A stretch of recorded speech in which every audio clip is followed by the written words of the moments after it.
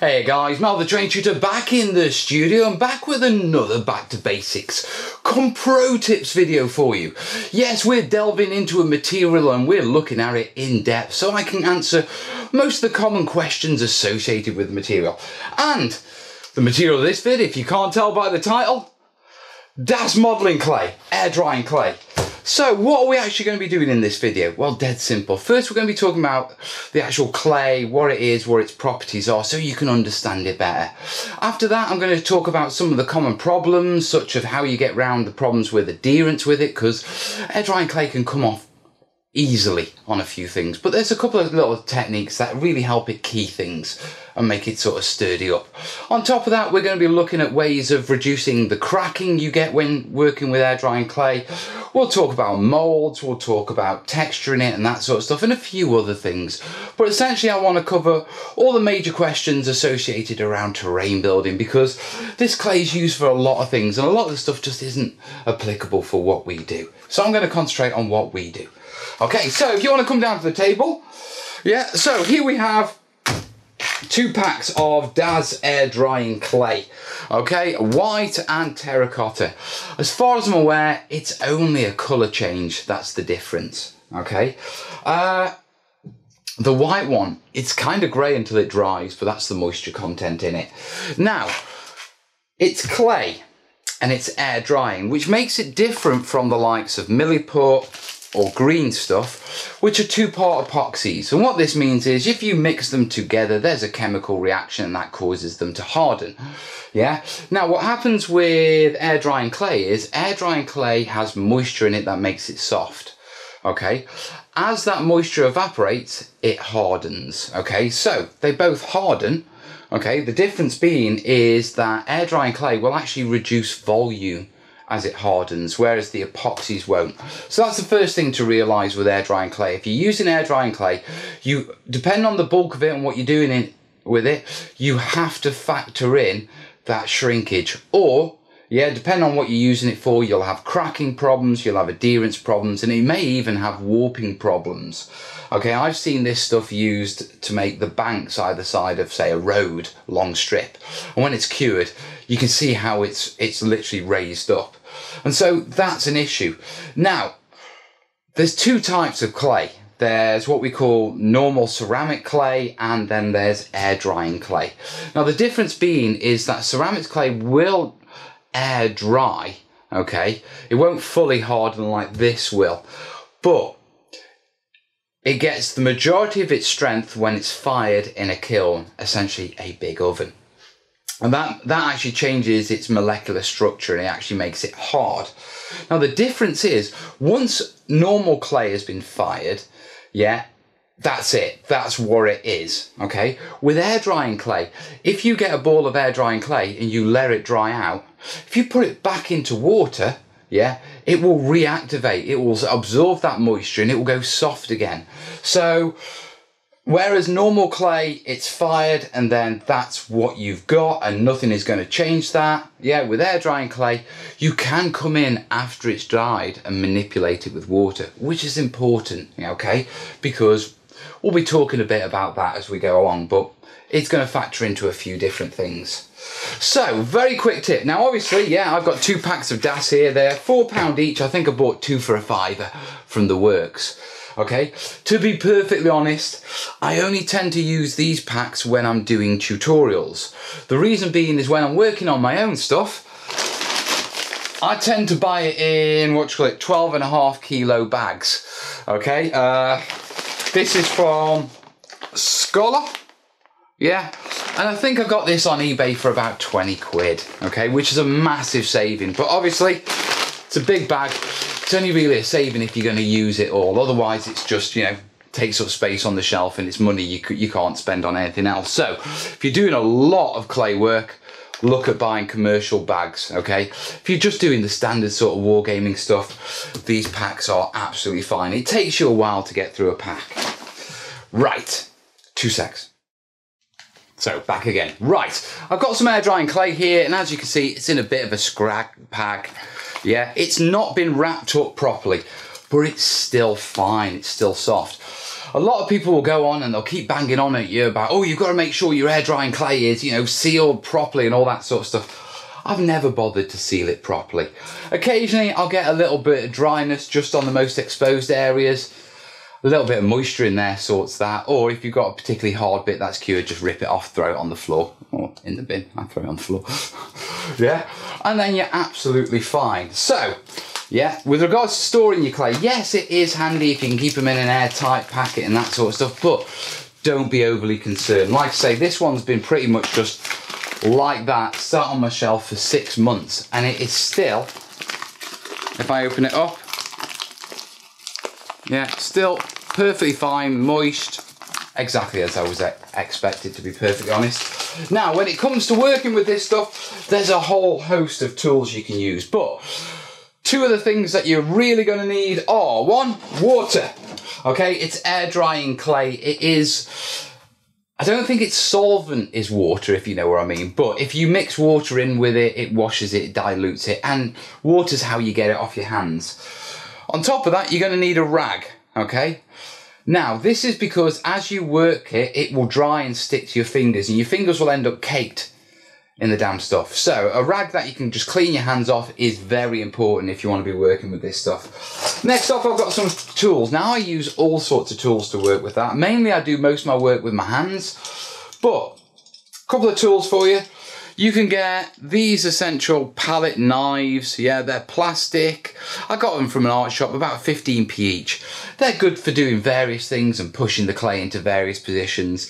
They're not as sturdy as the metal ones, but they're easily good enough for working with this sort of clay. Metal ones are obviously better. Yeah, they're obviously more expensive as well.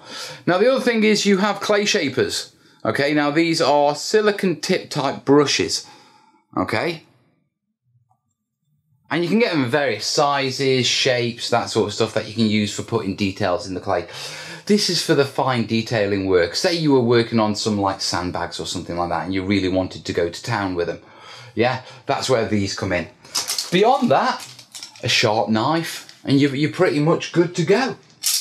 So, those are the tools. That's generally what DAS is and how to keep it and that sort of stuff. Yeah. Let's start dealing with issues, okay? Now, the first issue I always hear when, you know, people are talking about DAS is people keep telling me that I stuck DAS down and then when it dried, it just fell off. Yeah, that happens a lot. It does, okay? The reason being is if we get our DAS and we get ourselves a couple of blobs, yeah, so a couple of blobs, yeah, so 2 blobs, and we've got a bit of MDF here. Now, if I get 1 piece, okay, and I push it onto my MDF, and I spread it out, you can tell already as I'm trying to spread it out, it's not really sticking. So if I try and smooth it out round the edges, yeah, see if I can get it to stick a bit better and key in. Yeah, that's a little bit better. But not 100% confident about that. And I know I'm not 100% confident about that because I'm 100% confident it's going to fall off from experience. But if we then get this piece, okay, this piece of wood, yeah, get some water on our hands. We put some water on our wood first, okay, and then get our clay. We push that in. What that does is the moisture in it keeps the clay at the bottom that's contacting the MDF. It keeps it activated. Okay, and it dilutes it a little, which means it soaks into those wood fibres already. Yeah, you can see I'm actually struggling to actually move this stuff around because it's fixed firmly. Yeah, quick bit of a rub. Yeah, and if I bring that up for you, yeah, you can see the difference of how that one's blended in compared to how that one's sort of sitting on top of it. Just a little bit of water onto the surface that you're applying it to will make a massive difference in the adherence, okay? Now, this applies whether you're using it to bulk up bases, anything like that for like potential tree stumps or you're making undulated terrain or anything like that.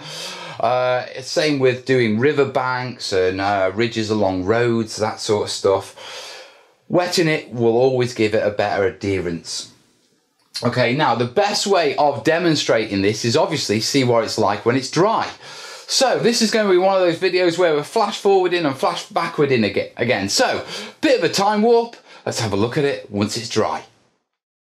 So guys, our pieces have all dried and it's time to take a look. Go on down. Yeah, and as you can see, yeah, nice, plain and clearly, there is a massive difference between the one that we didn't apply water with and the one that we did apply water with. If I bring it up for you, yeah, there you go. See how this one, yeah, there you go. Not even stuck down. Whereas we go over to this one, yeah. Yeah.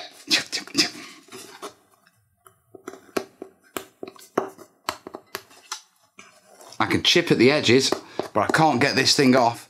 Sorry about the wavy hands, guys, but there you go. So as you can see, applying just a little bit of your water, okay, to your surface before you put your DAS down, lets that bottom surface melt a bit, soak in a bit, key a bit, yeah, and it will always improve the adherence, okay? So that's the first sort of thing with adding water and getting adherence. Right, back to the other now. Okay, so we've sorted the adherence problem. Now to move on to another common problem. One of the things I often get comments about is, my DAS has cracked. Okay, what do I do? Why is it cracked? Well, dead simple, okay? What you've got to remember is DAS is an air drying clay, which means as a clay, yeah, it has moisture in it, which adds volume. For it to dry and cure and go hard, it must lose and evaporate that moisture, which means it reduces in volume. Now that's absolutely fine if it can reduce in volume. But if you've spread it out over a large area and it can't shrink down, it will retract from itself and it will crack, okay? Now, I had a good chat, yeah, with Emma from EM Watch at Ceramics down in the studios. Yeah, she's a ceramicist. She works with clay every day. Okay, and I had a chat with her about the cracking with air drying clay and, you know, what can you do about it? Why does it happen? That sort of stuff. And how she's explained it to me is dead simple. First off, you get cracking with air drying clay simply because the drying process is uneven. So one piece will dry quicker than another piece, often because it's thinner, okay, and that will result in excessive shrinkage in that area, then as the other bits, and that will set quicker than the other one will set, and so they don't move and they essentially separate. Okay, now, a couple of ways of combating this. One, go careful about where you dry it. Don't dry it in somewhere that's excessively warm. It may seem like a no-brainer to put air drying clay somewhere where it's nice and warm to dry, but that excessive drying process causes the top to dry initially first, yeah? And because that dries before the material underneath it, yeah, as the material underneath it dries and shrinks, it cracks the top, and that's where you get the cracks from. So you're actually better drying air drying clay, work that you've done with air drying clay, in a more cooler environment than an actual drier one, okay? Because it's a more gradual drying process. So instead of the top drying first and then the bottom drying second and causing that cracking effect, what you get is you get a gradual drying effect from the whole of it, the top and the bottom and the middle, at an even pace. So it all goes at the same pace and there's no cracking. So you can use a cooler environment to dry it. Another thing is avoid hot spotting. So don't put it in a window where the sun is on one side of it and it's not on the other. Okay, in fact, direct sunlight, keep it well away from direct sunlight because that's such a harsh heat source that it will locally dry an area quicker than another area. Now, there is another technique. If you're really, really worried, okay, yeah, there's another technique you can do. And basically it's about slowing the drying process down by introducing a little bit of moisture. So, here, yeah, what I've got is, I've got 2 splodges of DAS modelling putty on EPVC. Yeah, and if you notice, I've just dragged my blade edge through them. Yeah, a load at different angles, basically getting a rough thatch sort of thing. You'll be seeing the proper tutorial in the future, guys. That's half done. Yeah, once that Terrainiacs video is done, I'll publish the thatching one. But I'm only halfway through it. But yeah, there is a clay element to it. It's a bit like this. But anyway, so I put a rough bit of thatching on it. Now it's quite thin. The lines that I've striped through it should aggravate the cracking because I've already introduced cracks. And what I'm going to do for you is these will take overnight to dry. So what I'm going to do is this cloth, very quickly, it's damp. Yeah, but not soaked, unlike my floor. Yeah, what I'm going to do, it's dead simple. I'm just going to drape this over one of them. Okay, now that should be enough moisture, yeah, in this damp cloth to stop that cracking effect, to slow down the drying to a stage where we don't have any problems with any excessive cracking. And as always, proof is in the pudding is when it dries. So, shall we time warp? Let's do it.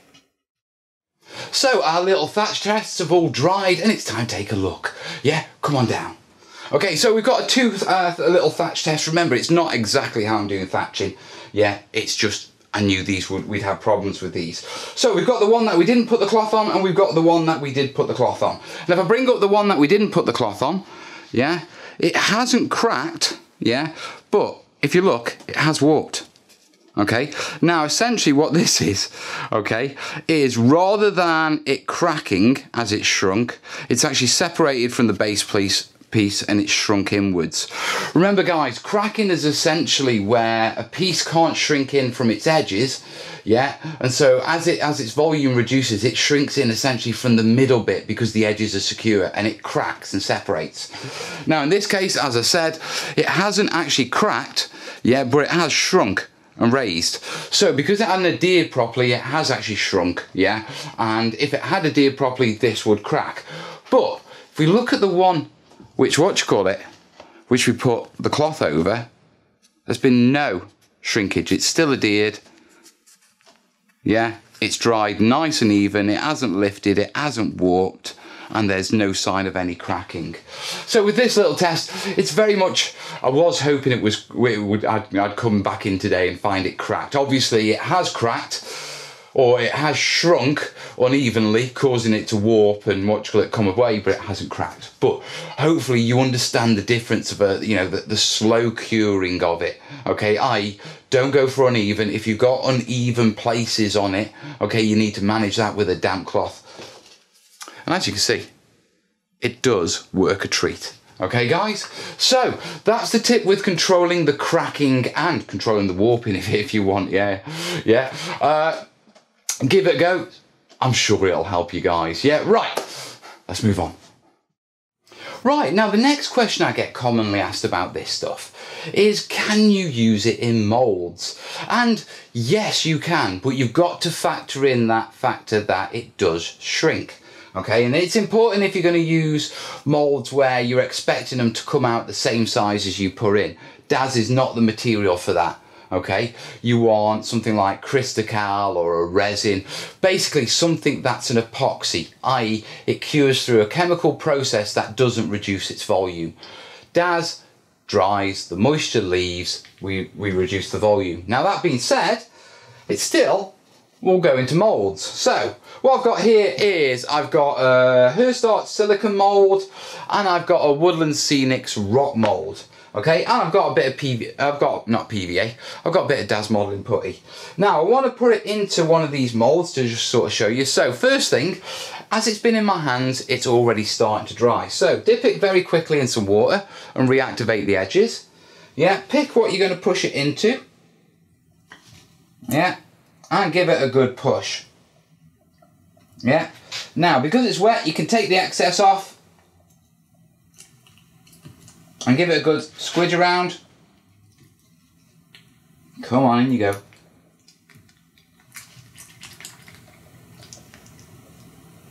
Yeah, and that should pop out perfectly fine. Okay, I say should because, to be perfectly honest guys, this isn't what I put in silicone moulds. I know you can do it, I've seen it done, I've just never done it before. So if this doesn't come out all right, well, at least I'm not saying that I know what I'm doing on this one. Yeah, but it's proof of the pudding for you and it's proof of the pudding for me. Now, with the Woodland Scenics rock mould, exactly the same. I'm going to just throw some in. Now, the thing about moulds with this stuff, as it's been explained to me, And it makes actually quite a lot of sense. Yeah, because you don't need a mold release, because the first thing it's going to do is it's going to dry, and the fact that it dries, much like we have with the adherence problems when it dries, yeah, that's actually a benefit in mold making, in using molds. The other thing is, obviously, we already know it's going to shrink, okay? And if it shrinks in a mold, it will come away from the edges of the mold, making it easier to remove. So, although I've never done this before and I'm quite curious to see how it turns out, I have been reliably informed that I should have no problems whatsoever with demolding, and it should take the details pretty damn well. Yeah, I was told that if you're really concerned about the details, add a little bit extra water to your to your DAS modelling putty to make it a little bit softer. But, you know, we should be fine with this, and we'll see how it comes out once these have been demolded. Yeah, so once again, we're going to jump into the future. Come on. Okay guys, all dry and it's demolding time. Quite interested on this one. So if we go for the silicone, and I'll bring this up nice and close so you can see. So we wedged it in, yeah, and if I just pull that out, there you go. Now, because of the moisture and everything, it hasn't fully cured. Come on, focus on me, you git. There you go. But there you are. Let me just break these little tabs and stuff off. Yeah, obviously once it's fully dry, now it's out of the mould, you'll be able to, you'll be able to clean it up a lot nicer. But, yeah, and if I bring it really close up, can you get that detail? Yes, you can. There you go. Okay, now, moving on to the Woodland Scenics one, our rock mould. Yeah, so there we are. And you'll notice no problem demoulding these whatsoever. Yeah, I just don't want to touch the undersurface, and there you go, guys. It's taken the detail absolutely fine and exactly, and come really clean out of the mould. Okay, so much like you, I've also discovered that actually it's not bad. Okay, do you know what? If I'm honest, yeah, I was sort of thinking about this, yeah, last night. Because I don't normally put this stuff in moulds. You know, it's not something I do. Because I always mix up some Cristacal. Yeah? Do you know what? As a quick one, if you just needed a couple of little pieces for the next day. Yeah. Yeah, I can see that. I can see that a lot. Yeah, because Cristacal takes time to mix up and weigh up and all that sort of stuff. But if you are going to be doing a lot of mould work and that sort of stuff, don't use DAS modelling putty, guys. Go for Cristacal R. Cristacal R is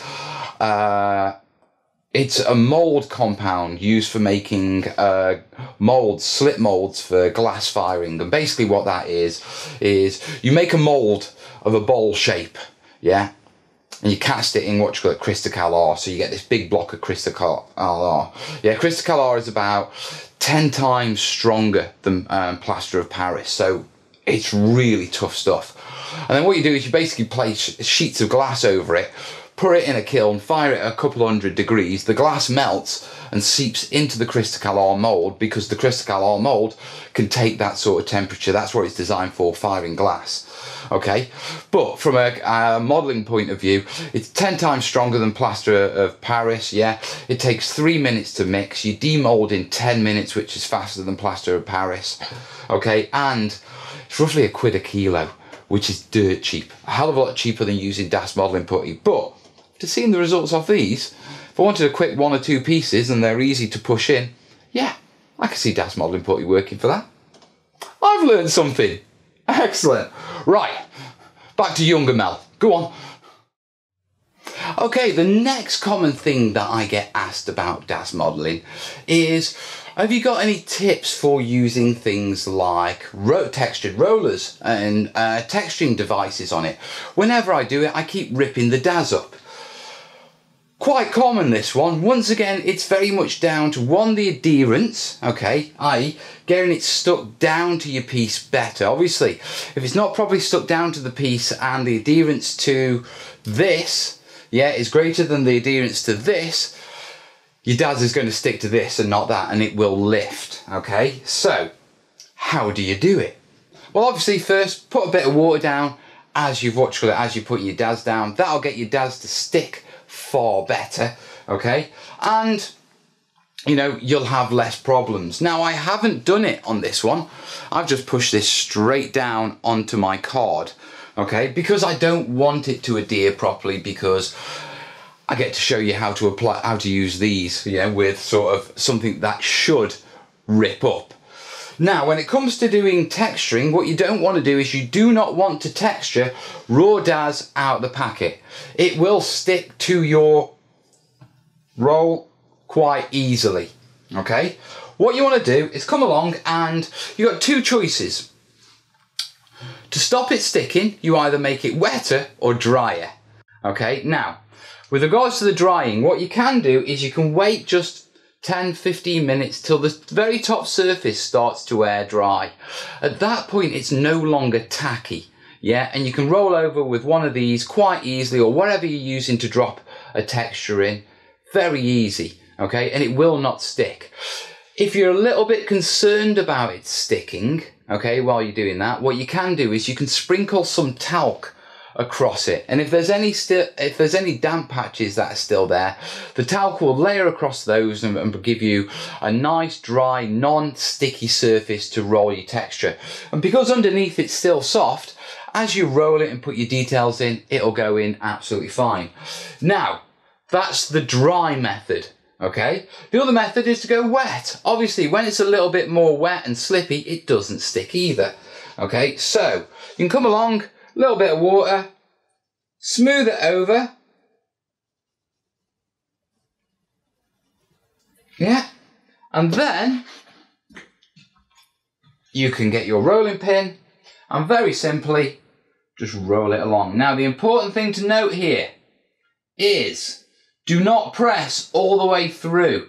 Do not force it really hard down, otherwise you will stick these little cobble bumps into your roller and you'll rip them off. The water will prevent it sticking as long as you're not too forceful that you force the water that's between the roller and the DAS out. So you're just back to DAS and the roller.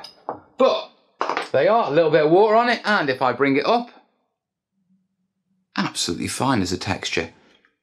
Obviously depth and things like that you can practice with, but that's essentially how you use your rollers, yeah, your texturing with your PVA, okay? And it works absolutely fine. Just make sure you give your rollers and stuff a good wash and get the residual sort of stuff off them afterwards, because it's a lot easier than when they dry. What you don't want is DAS modelling putty in between all your little fine details on your pin, you know what I mean? Yeah, you don't want to lose your detail for the sake of having DAS in. Remember, if you do, stick it in some water overnight. Next day, get it out, get a toothbrush on it and give it a quick scrub clean. They come absolutely fine. They never get quite back to what they were, but they're certainly good enough for what we're doing. So that's using the texturing rolling pins and putting texture on them. Remember, you can either go dry or you can go wet, but don't do it on raw, raw this stuff. Okay, so I don't think I really need to show you this when it's dry. Okay, so that's that one done. And then finally, what I'd like to talk about is, yeah, this idea of adding additives. You hear it every so often, you know, oh, add this into it, add this into it. To be truthful, yeah, there are a range of products that you can add into DAS clay, and they're made by DAS, the company that makes it. And you can get various colours, and you can get pigments you can mix into doing arty stuff and create wonderful designs for the stuff you're pushing in your silicone moulds and your rubber moulds and your plastic moulds. Yeah, but that is very much an arts and crafts technique. The fact of the matter is, I can't think of a single place where I would apply milliput that it's not going to get painted over. So all those sort of additives with regards to colours and glitters and all that sort of stuff doesn't apply to us. The only one that I often hear coming up is the one where people talk about mixing PVA in, yeah, to get stronger DAS, okay. Right, yes, it does. It's an arts and crafts technique from the crafters, okay. There's a few down here that do it. And basically, because you're introducing PVA into the DAS, now obviously we know PVA, we know as it dries, it hardens, and it hardens quite well. You're essentially blending that PVA all the way through. DAS is air drying, PVA is air drying. So the curing process is the same for both. So they will both cure along the same way. And the result is a more porcelain, sort of DAS hardened. And what I mean by that is it's a little bit shinier, it's a little bit smoother, it's a lot harder, okay? But it doesn't really matter, okay? Now, a lot of people will turn around and they'll say, oh, you mixed PVA in to prevent it cracking. That's a load of rubbish, okay? And that's quite easy to explain.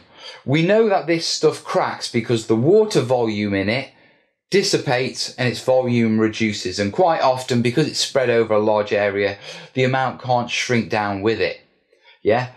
PVA is a water-based glue. It's made with water in it, okay?